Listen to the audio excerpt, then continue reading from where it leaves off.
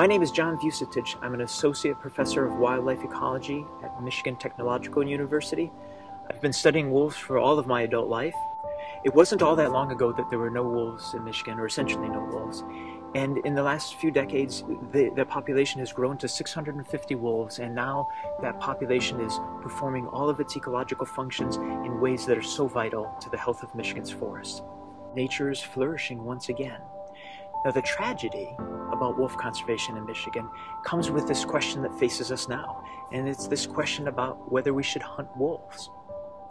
And in answering that question, we should invoke the most important principle of wildlife management that there is. And the principle is that you should never kill a living creature without a good reason. And so we can inspect the reasons that people have offered for why it is that we should hunt wolves in Michigan. And one reason that people offer is because wolves are dangerous to humans. It's simply not true. Wolves are not a danger to humans, and it's not a sensible reason to want to kill a wolf. The other reason that people offer is because wolves are a threat to livestock. And yes, indeed, wolves sometimes kill livestock. And when they do, it's a serious problem for the livestock owner. And it's a problem that we should all take concern with and be interested in how those kind of problems are solved. But a public hunt against wolves is not a sensible way to deal with losses to livestock.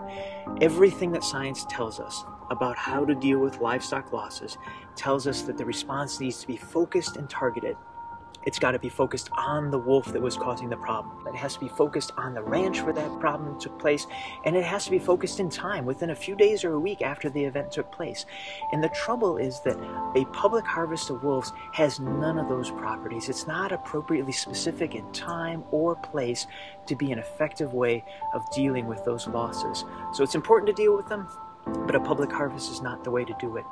And that's the reason that I'm voting no on proposals 1 and 2.